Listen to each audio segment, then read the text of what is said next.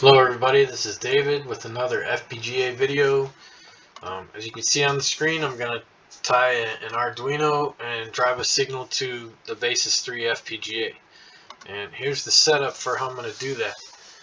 What I need is a logic level converter in between the Arduino and the Basys 3, because the Arduino operates on 5-volt logic, as you know, and the Basys 3 is on 3.3 volt logic. So you can't just tie the Uno straight into the Basys 3 or you'll mess up your FPGA.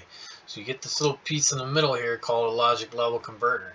I've actually set it up on a breadboard and I got a little program working. So basically on the Uno I have a simple blank sketch coming out of pin 13, which is tied to that LED, so you'll see it, it's a 1 Hz signal.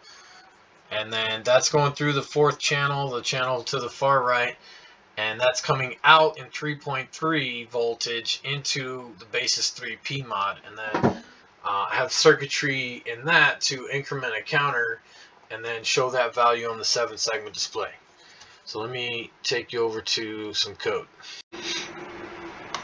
Alright, here's the Arduino code, real simple. If you know anything about Arduino, I messed with it a little bit, and now I'm into FPGAs, and I just thought it'd be cool to mix them up. But this is a simple blink sketch. You just set, like any microcontroller, you got to set the I/O. So we're setting output for pin 13, and then the loop, just writing it high, delaying 500 milliseconds, which is half a second, writing it low, and then delaying again another half a second, creating a 1 Hz signal. So here's the Verilog code, what's going to be implemented on the Basys 3. So it's going to have that tick-in signal, that 1 Hz signal from Arduino coming in right here. This is all in just one module. We have a 7-segment display driver right here, so segments and the anodes. So I implement a 4-bit counter right here that can count from 0 to 15, so we can represent all the hex values. Just right here, always at the positive edge tick in from the Arduino, we're going to increment the counter. It's just going to continue counting. We'll just set an assign to the anode because we're just using the far right anode, and we can just set it low to enable the display. And then based on the value of that counter in this always block, in this case statement down here, for whatever value the counter is in hex, we will display it. And these are all the segment patterns. Put the segment order right here for 0 through F, all the hex displays. And that's it. Here's the constraints file. So I did run this, and there was a warning or an error in implementation, and said I should put this in the code, this comment right, or this first line right here, and I did, and then it didn't have a problem. So it kind of helped me solve the problem. It was just, I'm sure it's some design rule, but it's not going to really matter in this little small design here. So here's all the 7-segment stuff, the anode, and then pin 1 on PMOD JB is the tick in from the Arduino. I've already programmed the stuff and I got it sitting right over here. Before I show you the stuff working on the board, here's the logic level converter I'm using. You can see it's not very expensive. It has 4 channels, so you put the high voltage on one side, the low voltage on the other side, and it's bi-directional, so you can actually push stuff from Basys 3 onto the Arduino too through this converter right here. Okay, as promised, here it is working.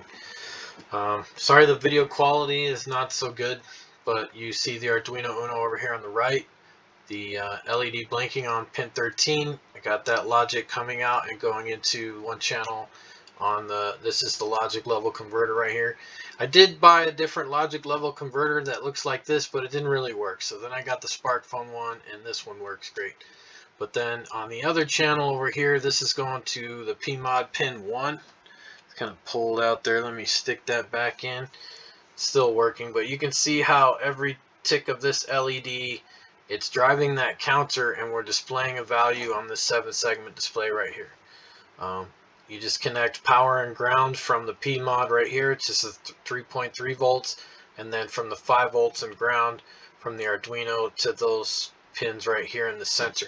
Now, before I connected up my Basys 3, I wanted to make darn sure that this thing worked so it didn't mess it up. So I used a voltmeter, and I'm going to show you some of the readings on here. So, alright. So right here we have from the Arduino channel, you can see 4.9 volts. Now, if I check the logic coming out to that ground, you can see it's switching between pretty much that 5 volts and 0. Now over here I have the 3.3 from the Basys 3 out the PMODs, and then if I check the logic on that line to that ground, you can see it switching from well, the red cord's in the way there, but let's see. There you go. You can see it switching from 0 to 3.3 volts. So I made darn sure that I don't have any high voltage going to the Basys 3, and this logic level converter works great. But there you have it, Arduino to FPGA Basys 3 communication. Thanks for watching.